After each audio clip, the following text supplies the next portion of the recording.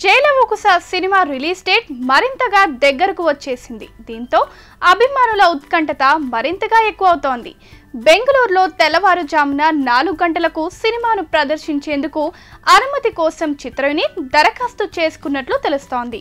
దీంతో cinema release అయిన మొదటి రోజే 30కి పైగా షోలు పడే అవకాశం ఉందని తెలుస్తోంది. ఇలా రిలీజ్ అయిన మొదటి రోజునే 30కి పైగా షోలు పడితే రికార్డులు మరింతగా బ్రేక్ అయ్యే అవకాశాలు ఉన్నాయి. ఇక అసలు విషయానికి వస్తే జైలవ కుస సినిమాను చూడాలా వద్దా అనే పోలింగ్ ను నెట్లో పెట్టారు.